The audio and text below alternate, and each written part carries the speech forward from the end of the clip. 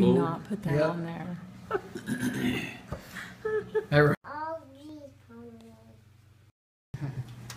Okay, are you guys listening? Okay, so tie a bow tie. The pitchers may draw a bow tie on the window, then hold the window up to the neck and act out tying. Gonna do? Mirror, mirror. What are you gonna do? Good one, Will. In mirror, mirror, the pitcheress does not use the marker in this challenge. Instead, the marker is passed to a team. The pitcheress knows the clue.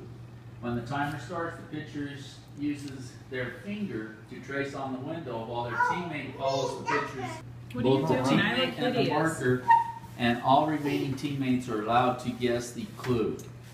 The pitchers may not talk or use any actions. They may only draw out the clue with their finger as their okay, and then of course Circles. You get double. The hell?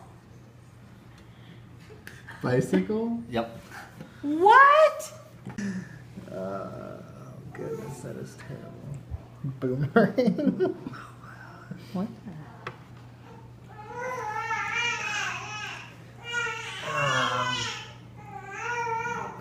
Banana? Banana peel. Yeah. That's Not terrible. like spinning mallet. Oh. Look at his arm is freakishly big.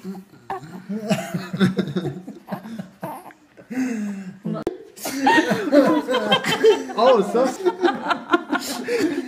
Oh my goodness. Because I saw what I thought were little paper, and then I thought, did he write? Why were you looking at it?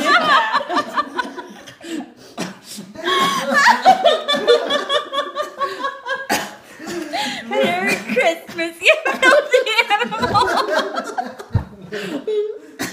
Keep the change.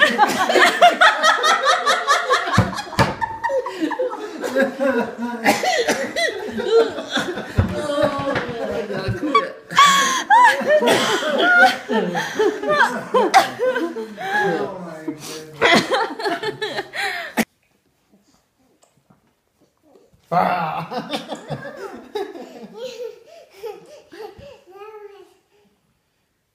You got this? Whoa. Easy, Brandon. You're very scary for Halloween. You found sleep. Yeah, I fell asleep. And wait. Here, you point them out to me. Who's who? Ice Cream, Uh-huh. and Dancer, and Bimo, and her face bag, Patrick Fox, Jake, and Vin, and the Sword, and Ray Langhorn, and Princess Vaga. And Twin Fox. Who's your favorite? Ice Cream and Dancer. You like them? That. He's angry all the time, huh? Yeah.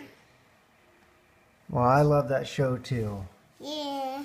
And I love If anyone out there hasn't experienced Adventure Time yet, it's not for everyone, just because it is just so weird that certain people will just be like, you know, what Papa. okay, here, say something to the camera.